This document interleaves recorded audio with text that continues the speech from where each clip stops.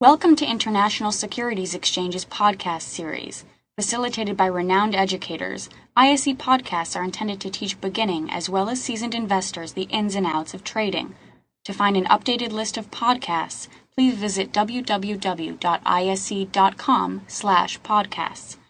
Please be sure to listen to our important message following this episode regarding the risks of investing in exchange-traded options.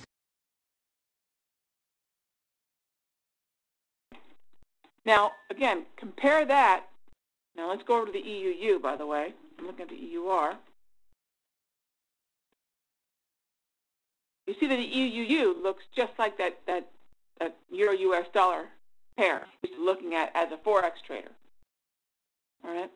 And as compared to the EUI, let me show you that real quick. I trade the EUI, that's fine. It's just kind of inverse, right? But I find it more comfortable for me to not have to think, long in one market or long in one market, but puts, that kind of thing. So to me, the EUR, USD, and then the EUU make more sense. And again, here we have that resistance at 140. Okay, so certainly you can look for put options up in this area as we're looking at right now today. Okay, but as we start approaching 138, 137.80, the support of this uptrend, I might transition that strategy to going ahead and taking my put, go ahead and liquidating that put, and then looking again, once again, at purchasing a call. Okay? Again, trend following. Any questions? And I hope there is a question, but it has to do with more of a fundamental analysis. And okay. It's John asking. He says, he realizes that you're bullish on the yen, but he says, why is this happening? Because it seems like we have a guaranteed carry trade, and why is the yen rallying even though the interest rates are zero in Japan? Does that make sense to you? Obviously, it does to the market. Well, I think, look, it's very interesting when it comes to carry trades for me because I have a different take on the carry, and obviously and John, you're absolutely right. I mean, with that interest rate differential, and you look at the Aussie yen, or you look at any of these countries that have the high interest rate versus the low interest rate, you're right from that perspective. I don't know that the carry trade necessarily went anywhere, but the carry trade works best either within the context of the trend where you're able to just follow the trend. So, for example, if you guys are looking at the Aussie yen, you know that you're trying to take advantage of selling or borrowing yen to fund the purchase of this higher yielding asset, which is the Aussie dollar with its higher interest rate. Okay? But the problem with that is the word carry trade to me, and I'm going to just get very basic with this. The word carry trade, you certainly want to take advantage of the carry, without a doubt. But within that, there's also the trade. We can't ignore the fact that directionally we can be very hurt in our positions beyond the benefit of the interest rate return, okay, if we're on the wrong side of the trade. So to me, and again, this is just the way I've always been. I'm not a big fan of the carry. Carry is simply something that's either going to be a cost of my trade, or I'm going to be able to benefit from it, but I don't get into a trade purely for the carry unless there is an underlying trade that makes sense based upon the directional bias of the market. So, with traders buying yen right now, okay, with the yen strengthening, that does not help the carry's case whatsoever. So, you think about your position, for example, in daddy of carry trades, the Aussie yen. This is not a good day. So it depends upon how much carry are you willing to, obviously you're making their interest rate, but what point are you, willing to, at what point are you on the wrong side of the trade itself? Does that make sense, John? But you're right.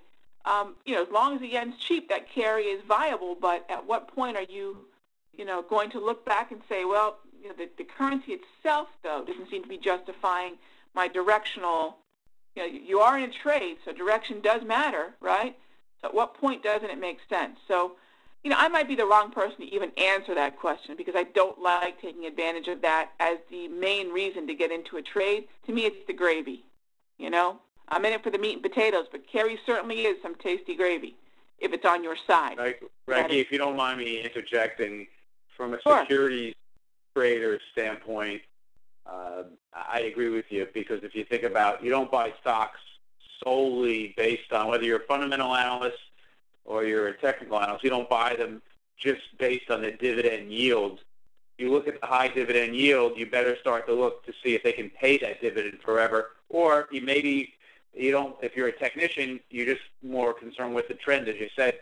Looking at just the carry itself only gives you a small picture of the whole investment itself. Yeah, that you put it perfectly, Steve. That's a great, that dividend analogy is exactly it. Absolutely. So, but thank you for that question, John. And again, I certainly don't disagree with you, but I think that, to me, it's just a very small part of the trade. And one thing you bring up a great point is, what if you're on the other side of the carry? You're paying it. A lot of traders don't consider that enough as a cost of the trade. There is a cost of the trade. It's not just, if you're in the spot world, there's a cost per trade in that regard. But, for me, my whole hypothesis for the yen strengthening, again, I kind of went through all that, so I won't rehash it, but, is based upon that expectation of, again, the Dow being a factor, the dollar being a factor, and then, again, the earthquake basically hitting the accelerator on the fact that I felt that we're going to get a breakdown from the consolidation. Right, so what would change your mind? I mean, this is just me asking. What if the Bank of Japan said, you know what, we're going to flood the system with yen because obviously we have significant problems. We're going to almost do quantitative easing like they've done in the United States. They haven't done it in decades, so that's been their problem. But what if they actually came up with something that the markets thought was credible? What would you'd see it in the charts? Is that what you would? Is that what you'd be looking for? Sort of a massive move back up in U.S. dollar against yen? I think it would last all of about a day or two because I think they've tried that. All right. Oh, I mean, we've seen the way the foreign exchange just swallows up these Right. intervention attempts, whether it was the Swiss franc. I mean, how many times have the Swiss tried Right. to blow up? I think the franc is a great example. So if we head on over to take a look at that chart, so if you head back on, for everyone watching, if you head back on over to ISE.com, you'll see there's the SF. Okay, so that's a great point, Steve. But I think how many times the Swiss try to do that? Whether it's You're right. just You're right. by just kind of a rumor, or whether they actually attempted it, it just didn't end up well for them. So going back to the YUK, I think it would last a day or two. The market up maybe back up to 83, and then I think the pair is going to do exactly what it was doing beforehand. Right. Because it doesn't change. A couple of your favorites are yen strength still and potentially Australian weakness. We haven't seen it yet, although we start seeing a little bit today, correct? I'm anticipating more Australian weakness because I don't think we've reached any kind of significant support or floor. But the yen, Right. I'm thinking the closer we get to 80, the closer we get down to 80.33, we might start building support once again. So I really need to make sure that I don't have expectations that are forgetting that we've had support in this area before at 80.33 to 80.50. As far as the Aussie goes, though, I think we have more room for that downside. So I'm actually a little bit more as far as forward to potential downside on the Aussie. And also let's not forget that the Aussie headed down today. That if you take a look at gold, and you look at the XAU US or you just go right to gold futures, you know, gold has had a rough day. So, right. Not just that. Look at also at crude. You know, you at the CL contract. You know, this Aussie Comdol. You look at crude. We dipped below $100 a barrel, down $3.50 today. So looking at, remember when we started, all that I'm sorry. I'm sorry. When we started the session, we talked a little bit, just you and I, about the implied volatility of yen and Australian dollar being about the same. You actually think there's more power, more potential velocity on the Aussie relative to the yen? I feel that the yen could be running into support pretty soon. Right. And if that's the case, I'll continue to be a bear at a time where I could be looking at a floor. I just don't think it's necessarily a nearer-term floor. A lot of what's going to happen in the Aussie is tomorrow's follow-through on gold or tomorrow's follow-through on crude. If we want to see another leg down on that Aussie, we really need crude to stay below 100. We really need gold to continue to stay weak as well. So a lot of ifs there, but yes, I think there's probably more downside on the Aussie. All trading is contingency, so that's great stuff. Thank you. Oh, thank you. So, those are basically three of my key, positions, three of my key strategies right now that I'm executing in the market right now. Two of them were sideways market strategies. One of them is a trending strategy. Exactly what I talked about on the EUU. You could also look to possibly execute on the Swissy, the Swiss franc. So, those are really where my head's at. I think that's where we're going to be looking at a lot of volatility in the next few weeks, and I'm looking at options, and I was even 3-4 months ago right now, because there's positions that I want to take.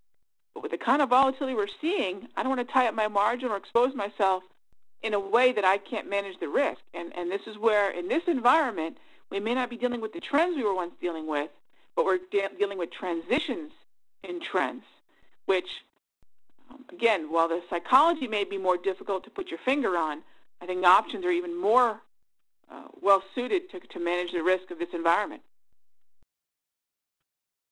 I agree. So that's pretty much my presentation for today, gang. I want to give you a moment. We're at the top of the hour. I want to give you a moment for any closing comments. Sure. Thank you.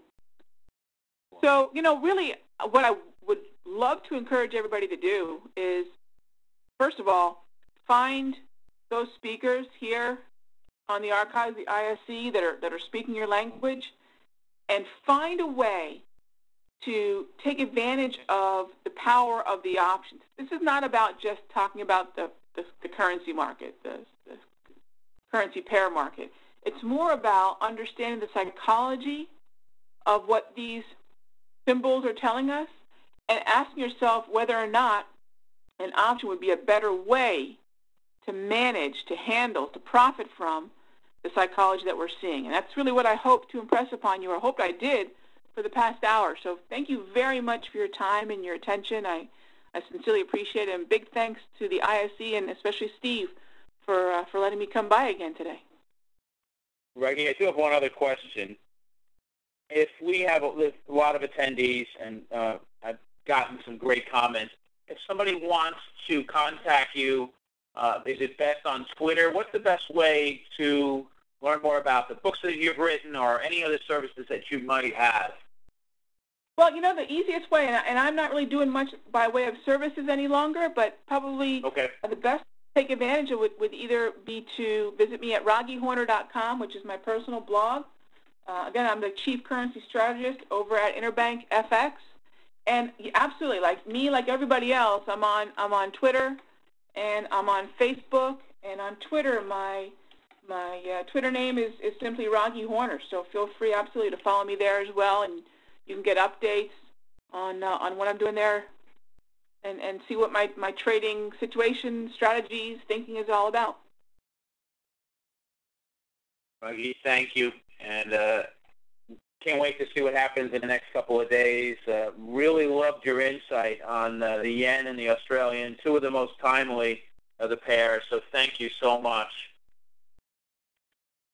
Thanks a bunch for having me, Steve. And everyone, thank you so much. And hopefully I'll see you out there in the on the web, and hopefully you'll think about how you can incorporate these tools and take better advantage of some of these moves we're getting in a way that, again, can really be a much more manageable risk. Because, gang, this is going to be a wild ride I think we're going to see for the remainder of the year. And I can't think of a better time to really start looking at what's happening on the options front and taking advantage of that volatility. Thank you, Aggie. We'll have to schedule another event. You're always so popular, so let's try to figure something out in May or June. But thanks so much, and I'll be in touch. Sounds great, my friend. Everyone, take care. Take care. That was Reggie Horner. And again, if you'd like to contact Reggie Horner, you could get Reggie at twitter.com/Reggie Horner, or you can go up to ibfx.com.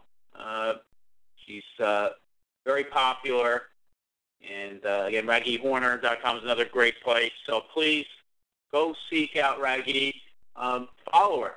As the couple of the ideas, the insights that she gave us today, you'll be able to follow what she's doing over the next couple of days, weeks, and even months. And hopefully she'll be back at the ISC real soon. Just want to, you're seeing on slide 4 one of the skew charts. You can get this. These are always free. So you're looking at the dollar-yen, and you can look at the high volatility of the very short-dated option as denoted by the red. And we can go through all of them very quickly. We have the Canadian dollar. We have the euro. We have the Australian dollar, British pound. And the symbols are always right there, fxoptions.com. I want to thank Reggie Horner. Reggie, you did a great job. If you're still there, thanks so much. Looks like we lost it, but Reggie was wonderful today. She is the Chief Currency Analyst for the Interbank FX, and she does give her daily insight tips through www.ibfx.com. So please join her there. Next week, Jack Brooks will be back with us. Jack hasn't been with us a number of months, so he'll be back. Price Heedley the following week, Jason Ayers, and Jeff Gibbey. So those will be the next 4. And if you're interested, we at the IAC will be hosting another webinar in just 24 minutes, where we'll be talking about Patrick Seresta. We'll be talking about ETF options, how you can spread ETF options. On behalf of the IAC, I want to thank Reggie Horner. I want to thank all of you, the attendees, for making this event so great. Thanks for joining us. And keep your eyes on the IAC FX options. Lots of opportunities out there. Just, again, go to fxoptions.com, open an account through your broker. If you have an equity options broker, you're all set. And then just learn the strategy, and then you can implement it. So, again, thank you so much. On behalf of the IAC, it's Steve Meisinger. Wish you a safe and happy trading day tomorrow. Don't forget to join us at the ETF webinar in just 25 minutes. You can sign up at the IAC site, www.isc.com. Thanks, everyone. Bye now. Thank you for listening to our podcast. To find more podcasts on options, stocks, alternative markets, and market data, please visit www.isc.com/podcasts.